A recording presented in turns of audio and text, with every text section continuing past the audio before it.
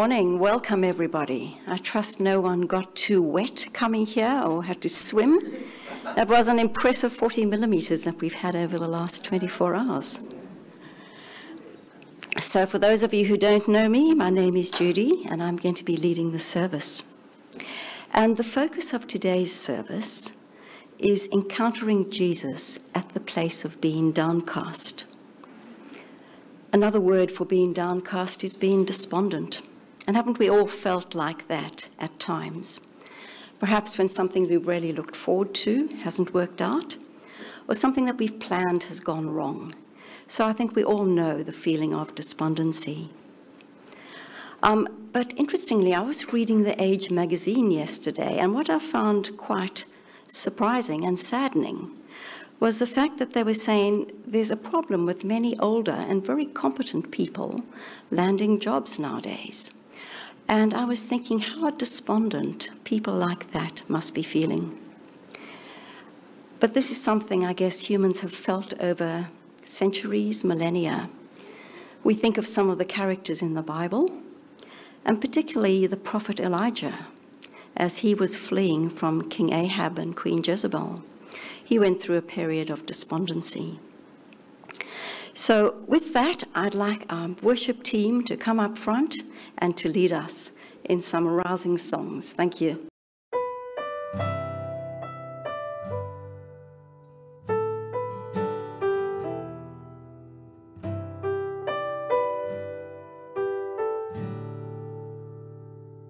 Bless the Lord, oh my soul, oh my soul. Worship his holy name. Sing like never before. Oh my soul, I'll worship your holy name.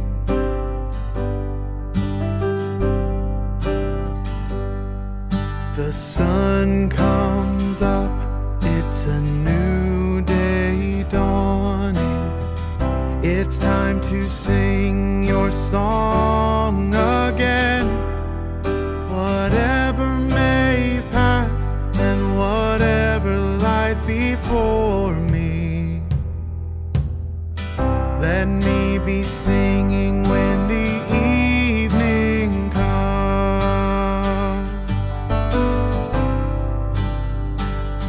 Bless the Lord, oh my soul, soul, worship his holy name. Sing like never before. Oh my soul, I'll worship your holy name.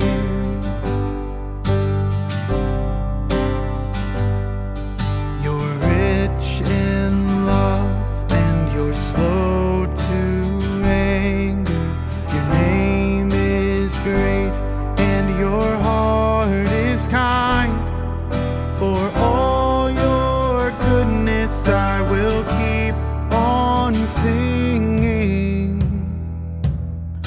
10,000 reasons for my heart to find.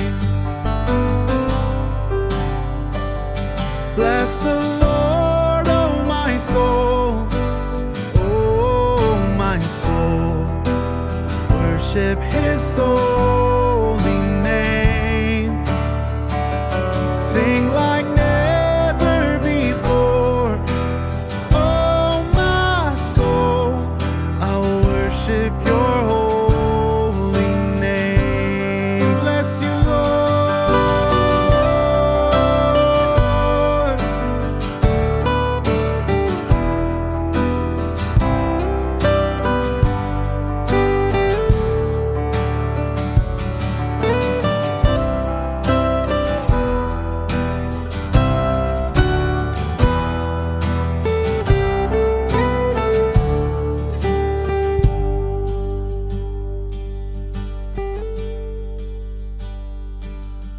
and on that day when my strength is failing, the end draws near and my time has come.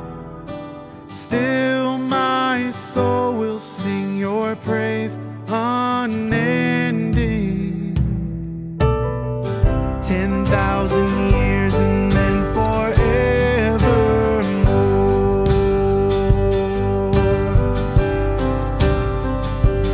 Bless the Lord, oh my soul, oh my soul. Worship his holy name. Sing like never before, oh my soul. I'll worship your holy name. Bless the Lord, oh my soul, oh my soul. Worship his holy name. Sing like never before, oh my soul. I'll worship your holy name. I'll worship your holy name. God, I'll worship your holy name.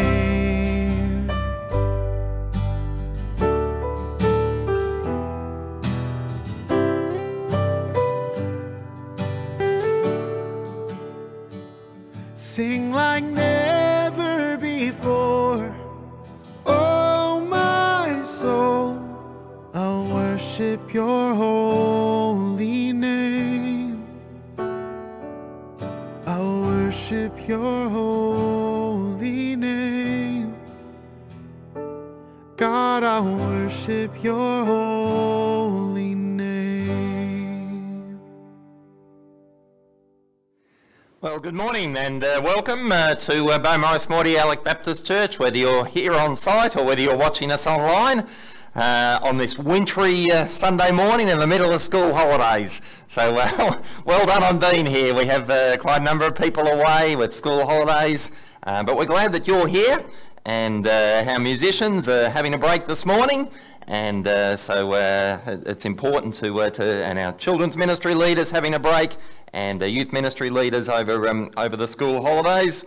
But we want to welcome you, and I want to invite you to take a moment, if you're on site, just to connect with somebody around you, somebody you don't know. Just greet them, just have a conversation for a minute or two before we come back together again.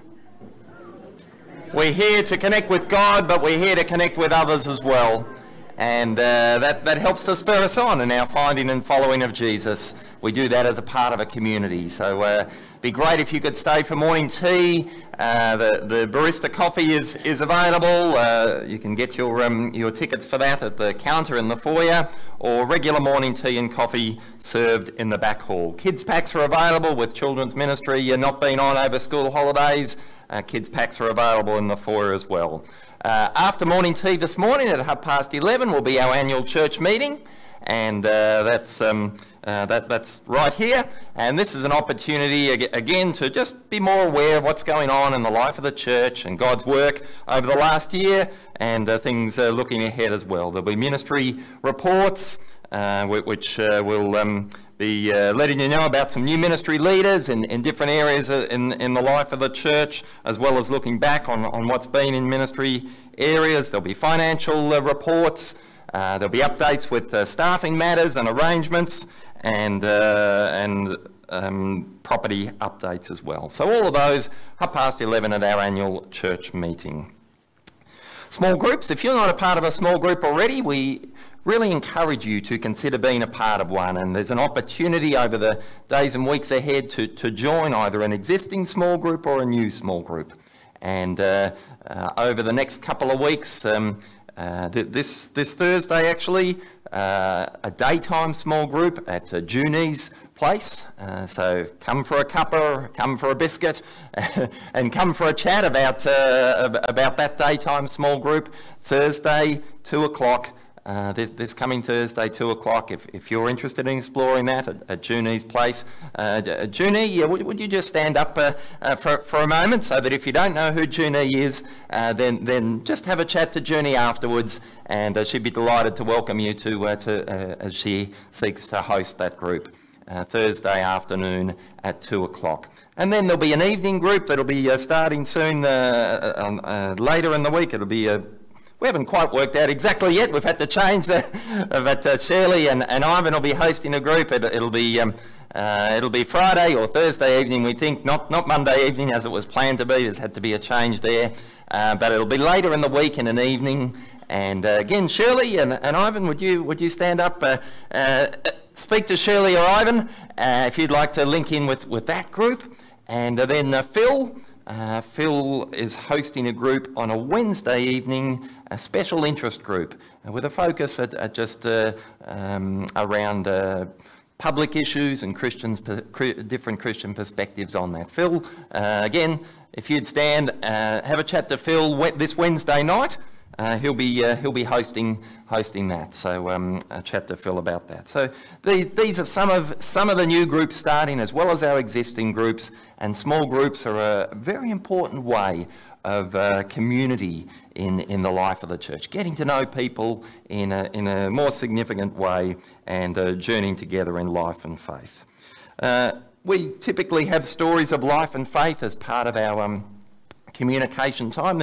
Today's one's a little bit different. It's actually acknowledging the life of someone, and the life of Myrtle.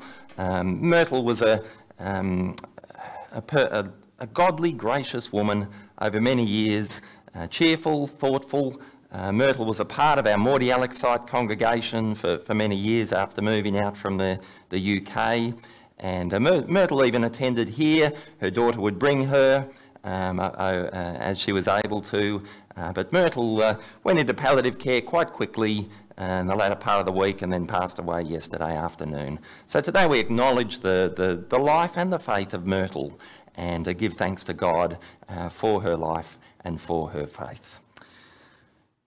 Baptism and church membership, still opportunities for you to speak to myself or Pastor Kat if that's something reflecting God's work in your life or your commitment to this local church family. And then we want to let you know in a couple of weeks' time, Sunday the 30th of April, of Myanmar Sunday. We're going to have a special focus as a church, joining with other Baptist churches around Victoria in praying for, increasing our awareness of and advocating for the people of Myanmar and some of the horrendous situations that continue to be the case there. And there will be a special practical offering opportunity, and there'll also be an opportunity to really stand in solidarity, not just generally with the people of Myanmar and the Christians of Myanmar, but with those that we have a relationship and partner with, the Noble Park Karen people who meet at our Mordialloc site. And on that day, we'd love to invite, we invite anyone to actually go and join them at their service at noon at the Mordialloc site that day. So more on that over the weeks ahead, particularly on that Sunday, but just an advance notice for you. Let's pray as we think about our gifts and offerings. God has been good to us, and we give back to him out of acknowledgement of that. We encourage you to, as a part of your worship, to give online, or if you feel more comfortable, there's a box in the foyer if you're on site. But let's pause and pray. Lord God, thank you for your goodness to us. Thank you that over this Easter season that we've just passed through, we have reflected on the wonder of your love, the wonder of the sacrifice Jesus made, and the wonder of the resurrected Jesus. And but in the midst of everyday life, there is so much to thank you for, many ways that you bless us and provide for us. So we acknowledge that and give back to you as an act of worship, as an act of gratitude, and as we say thanks, not only giving financially, but giving of our time, giving of our skills and talents in service for you. And we ask that you would take these things and use them to honour and glorify your name, we pray. Amen. This morning's Bible reading is from the Gospel of Luke, chapter 24, verses 13 to 35. On the road to Emmaus. Now that same day, two of them were going to a village called Emmaus, about 7 miles from Jerusalem. They were talking with each other about everything that had happened. As they talked and discussed these things with each other, Jesus himself came up and walked along with them. But they were kept from recognizing him. He asked them, "What are you discussing together as you walk along?" They stood still, their faces downcast. One of them, named Cleopas, asked him, "Are you only a visitor to Jerusalem and do not know the things that have happened there in these days?" "What things?" asked Jesus. "About Jesus of Nazareth," they replied. "He was a prophet, powerful in word and deed before God and all the people. The chief priests and our rulers handed him over to be sentenced to death, and they crucified him. But we had hoped that he was the one who was going to redeem Israel. And what is more, it is the 3rd day since all this took place. In addition, some of our women amazed us. They went to the tomb early this morning, but didn't find his body. They came and told us that they had seen a vision of angels who said he was alive. Then some of our companions went to the tomb and found it just as the woman had said, but him they did not see." He said to them, "How foolish you are, and how slow of heart to believe all that the prophets have spoken. Did not the Christ have to suffer these things and then enter his glory?" And beginning with Moses and all the prophets, he explained to them what was said in all the scriptures concerning himself. As they approached the village to which they were going, Jesus acted as if he were going farther. But they urged him strongly, "Stay with us, for it is nearly evening, the day is almost over."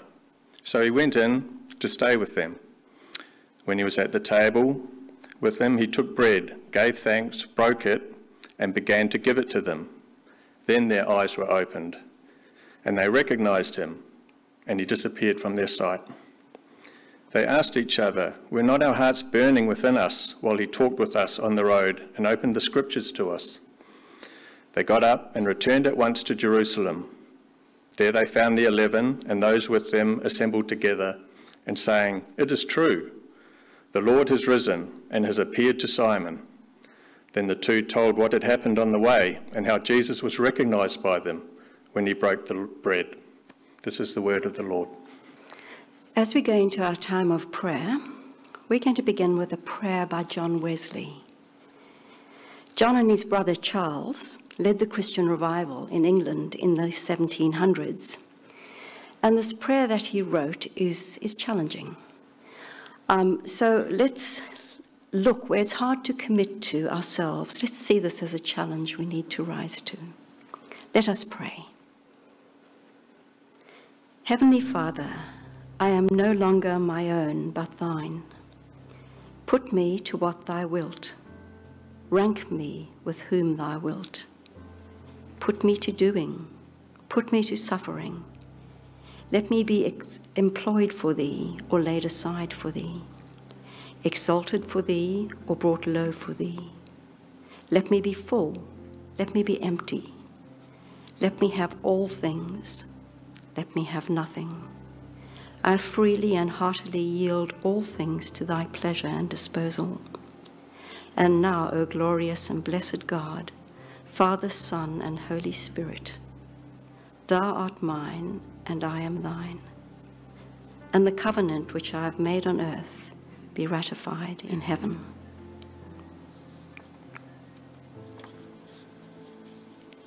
Heavenly Father, forgive us where we sometimes consider coming to church a chore, forgetting that others risk persecution to do so. Forgive us where we are critical of others. May we become aware of the beam in our own eye and have greater patience and insight into their situation. Forgive us for excessive consumption and the damage it does to your world. For family relationships that have become critical, help us to see ourselves through the eyes of others. Forgive us for meanness, be it financial, our possessions, or our time. Help us to remember constantly that all things come from you. We thank you for sending Jesus to show us how we should live, for his sacrificial death on the cross and his resurrection. We are grateful that we can meet today to sing, to hear your word read and preached. Thank you for those who've studied the scriptures so that we might be well taught. We thank you too for peace within Australia, for gun control, and we pray for the US as the government attempts to gain some control in this area. Thank you for education and the opportunities available to us. In our time of intercession, we bring before you the family of Myrtle Black, who has recently passed away. We thank you for her life and contribution to the Mordialloc Church and the church here. We especially pray for an end to the ongoing drought and the war in Somalia. Thank you for aid organizations, and we ask that they be able to safely get supplies to those who need them. We pray for the people of Myanmar, who have lived under dictatorships for more than 60 years. We pray for good government and for protection of your church. We pray for victims of the slave trade, and ask that governments will take this seriously. We bring before you Danny and Beth in Central Australia, who are now returning to Melbourne. We pray for the communities, and particularly the leaders and churches dealing with fighting in the communities. May your peace and love replace the anger and impatience. We remember the Andersons and all the northern communities still dealing with the effects of flooding. We pray too for the work of the Baptist Mission Australia Outback team and their leader Scott, serving at this difficult time as they face many challenging situations. So we bring all of these things before you, our Creator and Saviour. Amen. Thanks, Judy. Well, Easter has come and Easter has gone. Still a few Easter eggs in my vicinity that I'm continuing to polish off bit by bit. I think the hot cross buns are all polished off. I don't know about your home and your kind of a situation in those spaces, but Easter is such a focal point in the Christian calendar. It's such a significant focus. There's a real high around the Easter season and the lead up to Easter. Of course, the season of sometimes often known as Lent, preparing for Easter, and this is rightfully so, because the Easter time is central to the good news of Jesus and Christianity.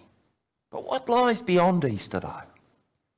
After the hot cross buns, after the Easter eggs, but more significantly, after the death and resurrection of Jesus. Such an extraordinary event that shapes our lives and shapes the course of history. What lies beyond Easter? God at work in the extraordinary, certainly at Easter. But God is also at work in the ordinary aspects of life, on the road of life, so to speak. And in 1 Corinthians, we read in 1 Corinthians chapter 15 of how Jesus made many different appearances after that first Easter Sunday morning. And we focused last week on Easter Sunday morning on Mary at the tomb and the significance of Jesus' resurrection. But what does it say in 1 Corinthians chapter 15? Now, brothers and sisters, I want to remind you of the gospel I preached to you, which you received and on which you've taken your stand. By this gospel you are saved, if you hold firmly to the word I preached to you. Otherwise you have believed in vain. For what I received, Paul says, I passed on to you as of first importance, that Christ died for our sins according to the Scriptures, that he was buried, that he was raised on the third day according to the Scriptures, and that he appeared to Cephas and then to the 12. And then it goes on to say, after that he appeared to more than 500 of the brothers and sisters, most of whom who are still living, though some have fallen asleep. Then he appeared to James, then to all the apostles, and last of all he appeared to me also as to one abnormally born. What do we know about these appearances of Jesus beyond that first Easter Sunday morning?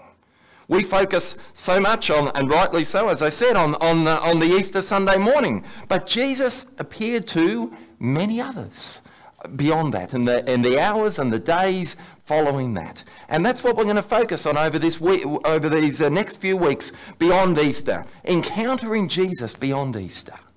In what ways can we encounter Jesus not just in the extraordinary, but in the ordinary? Because these encounters that the first followers of Jesus had with him were at a range of places. They were at the beach, they were on the road, they were in a locked room. But it's not just these physical places that Jesus meets people at, but what they represent. Jesus meeting people at the place of fear, meeting people at the place of doubt, meeting people at the place of failure, and today, meeting people at the place of being downcast. Two followers of Jesus, as Stephen read to us. One named, one not named. Cleopas and Mr. or Mrs. or Miss No Name, we don't know their name, but they encountered Jesus as they walk along the road to Emmaus. What kind of a place were these followers of Jesus at? It's described. Luke describes it for us in verse 17, where it says, they stood still, their faces downcast. When Jesus asked them, when Jesus came alongside them and said, what are you discussing together as you walk along? It tells us they stood still, their faces downcast. Have you ever been at the place of being downcast? We probably all have at times, if we're honest. Even as followers of Jesus, we can be at the place of being downcast out of different aspects of life and faith in this broken world that we live in. And if you have been, or if you are at the place of being downcast, it's something that followers of Jesus right through the Bible experienced. It's there in the Psalms as well as here, Psalm 42 and 43. Let me read you a few verses from there. The psalm writer says in Psalm 42, "Why, my soul, are you downcast? Why are you so disturbed within me?" And then goes on to say again, just to emphasise, verse 11, "Why, my soul, are you downcast? Why so disturbed within me?" And as if we don't get the point, in the very next psalm, Psalm 43, says again, verse 5, "Why, my soul, are you downcast? Why so disturbed within me?" So right from the psalm writers and right through here to disciples walking on the road to Emmaus, there's a sense of being at the place of being downcast. So let's take a closer look. How did these followers of Jesus on the road to Emmaus encounter Jesus at that place? And what does that mean for us still today? Well, the first question I want to ask is, am I recognising the presence of Jesus, even and especially at the place of being downcast? Am I recognising the presence of Jesus, even at the place of being downcast? I had a fascinating experience that I'd never experienced before. Last month we visited Tasmania and visited our daughter there, and as part of that we went back to the church that I pastored at maybe 15, 20 years ago in Tasmania, and visited there and connected in with the people that we knew there, which was terrific. But the next day, on the Monday, Michelle and I were at a little town about 20 minutes away from this church, and we were sitting in a cafe and then just couldn't help but be aware of the people sitting on the very next table to us. And why could we not help but be aware? Because they were talking about David Sterrey.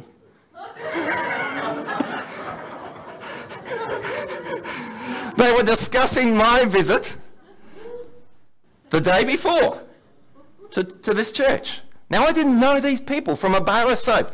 it was 15 to 20 years on, and I know people change, but I like to think I'm pretty good with knowing people and knowing people's names, and I'd never seen these people in my life. And they obviously didn't recognise me. I was sitting at the very next table to them. And it was a weird feeling, especially just listening to this conversation, and I was very tempted to stand up and introduce myself. But discretion got the better of me, and we decided we didn't do that, but we listened in and we heard all kinds of things about, people we knew well, and we heard all kinds of things about people I knew very well myself. And I was described in various ways, and that's interesting. Being the subject of conversation when I was just alongside them and they had no idea.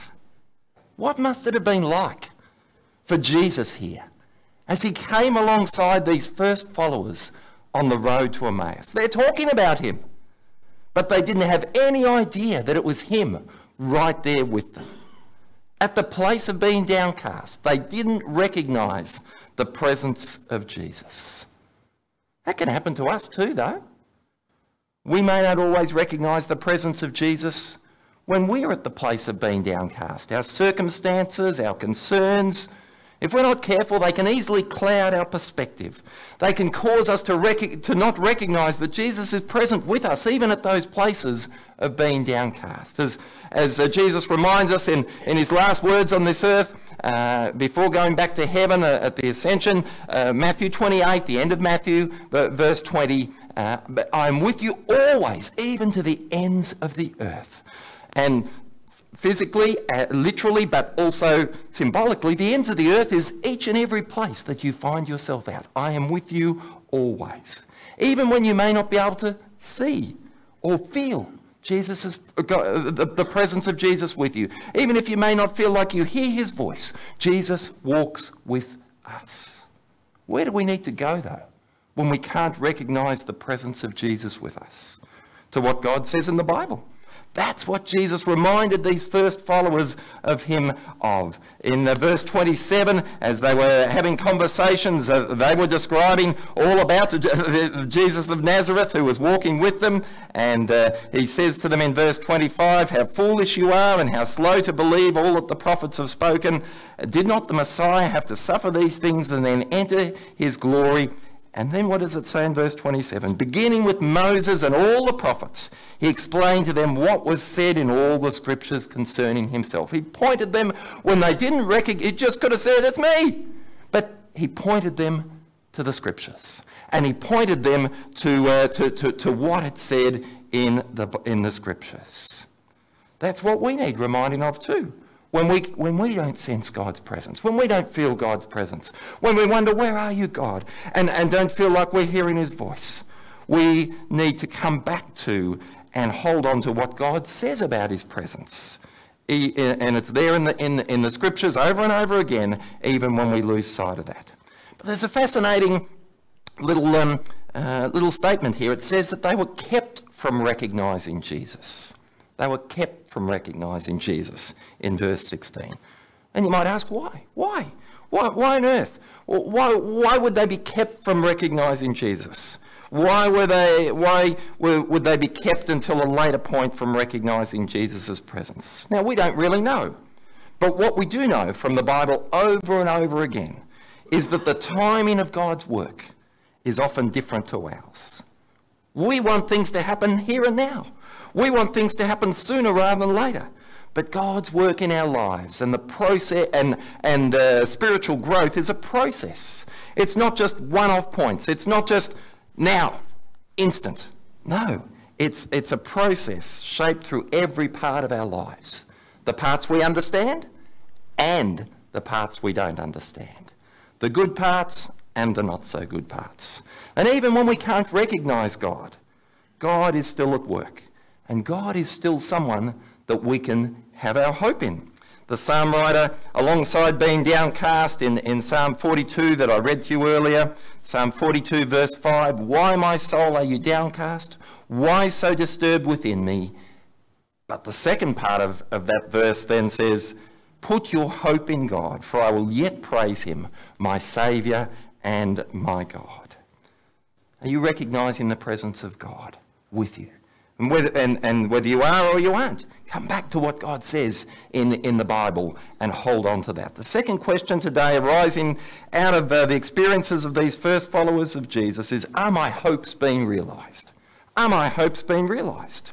Verse 21, what does it say here? And again, it's a fascinating little statement. When they're describing to Jesus what had happened, in verse 21, they said, but we had hoped.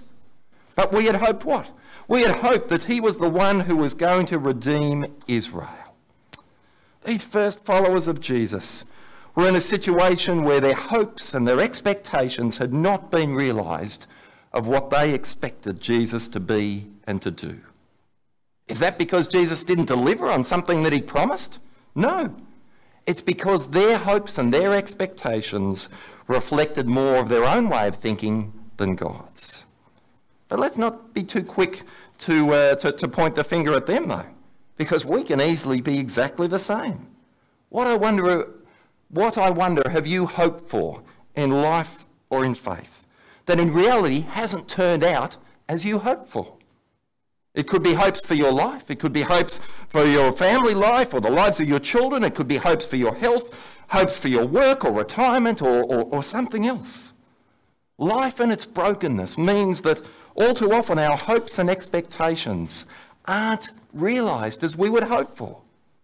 Sometimes that's because of the nature of living life in this broken world, but sometimes it's because our expectations around what we expect God to be and to do aren't realised because they aren't the right ones in the first place. That was the case with these first followers of Jesus. When they said, this is what they said about Jesus. They said, he was a prophet, powerful in word and deed before God and all the people. The chief priests and our rulers handed him over to be sentenced to death, and they crucified him. But we had hoped that he was the one who was going to redeem Israel. Now, what did they mean by that? Their idea of what Jesus the Redeemer would be and do was quite different to who Jesus really was and what he would do as the Redeemer. A true hope in Jesus will never let us down. But a misplaced hope, like expecting Jesus to fulfill our every want, or expecting Jesus to make all our problems go away, or expecting Jesus to protect us from suffering in this life, is a misplaced hope.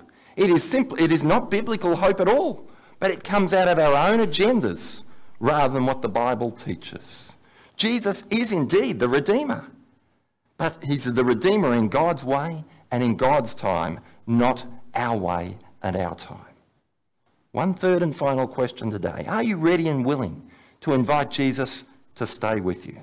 The disciples, these first followers, they still hadn't recognised that it was Jesus, but in verse 28 to 29, there's this fascinating little extra development in their conversation and their walk. As they approached the village to which they were going, Jesus continued on as if he were going further.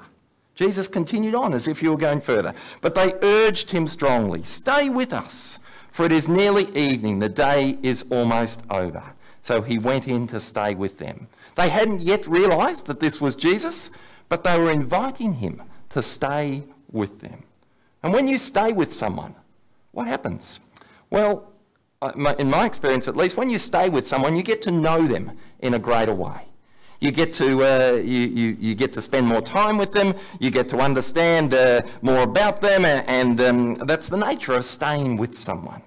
It was only as these disciples on the road to Emmaus invited Jesus to stay with them that the penny really dropped as to who Jesus was. And when they had their aha moment, when they shared a meal with Jesus, it describes that they broke bread together, and aha, it's Jesus. And they got to know him like never before.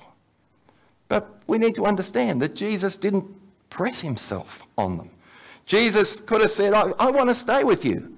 But he waited for them to invite him, it seems. He waits for an invitation. And Revelation chapter 3, verse 20 says that very same thing, where Jesus says, here I am, I stand at the door and knock. If anyone hears my voice and opens the door, I will come in and eat with that person and they with me. I stand at the door and knock. To invite Jesus to stay with us is to invite him to be a part of our lives, is to invite him to reveal more of himself to us, to invite him to be a part of every part of our life, not just on a Sunday, but on a Monday, on a Saturday, and every day in between. To be a part of our work life, to be a part of our home life, to be a part of our recreational life, to be a part of every aspect of our lives. To learn from and listen to Jesus when it comes to each area of life, and to truly allow Jesus to be Lord of our life, not just our Saviour. That's what it means, to truly invite Jesus to stay with us. Jesus meets you and I, even today, right where we're at, on the road of life and faith beyond Easter. He meets us even in the place of being downcast. He creates opportunities for us to grow in understanding more of who he is and what he calls us to. Creates opportunities for us to become more aware of who he really is and what he's like and his purposes for our lives. He's still doing that, just like he did with these first followers of Jesus. And he invites us to allow him to be a part of our lives, not just in the parts that we choose, but in every aspect of them. So let's pray together as we just draw this reflection to a close. Lord God, we thank you so much that you meet us where we're at, even when we don't recognise your presence. Thank you for your presence. Thank you for the presence, your presence that is there with us because of what you say in your word, whether we recognise you in that space or those situations or not. When our hopes and expectations may not be turning out as we'd hoped, or when we may be downcast. Thank you that we can trust you.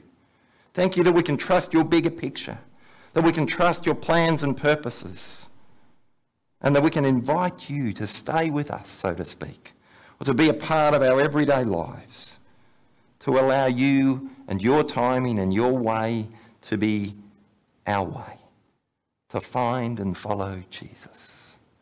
So Jesus, afresh today, even this week beyond Easter, thank you that we can encounter you and continue to know you at work in the midst of our everyday ordinary lives. Thank you for the extraordinary nature of Easter and all that means. But thank you that flows through into everyday ordinary life and all that means too. And for that, we are ever thankful. In your name we pray. Amen.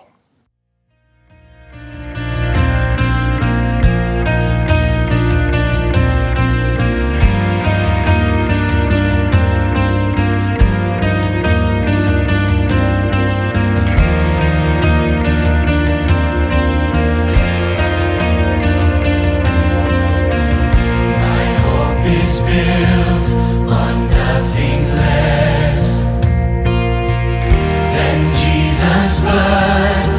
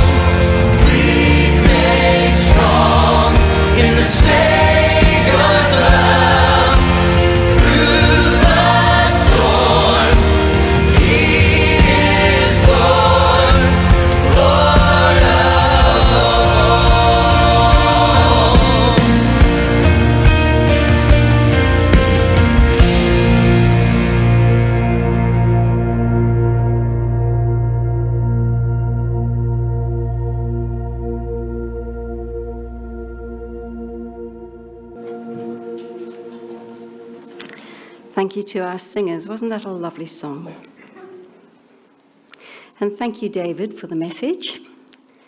A reminder to everyone who's here today, or for those watching online, if you're in need of comfort, spiritual guidance, or would like to talk something over with someone, for those who are present here today, there will always be one or two at the front. Come and have that chat. It often does resolve issues, and there is a way to make contact online as well. So let us close with a benediction. As you go into this day, remember that the light of God surrounds you. The love of God enfolds you. The power of God protects you. Wherever you are, God is behind you, before you, within you, above you, around you, and ahead of you. You are blessed and you are loved. May you truly know that, and may the joy of God's delight in you make you whole. Amen.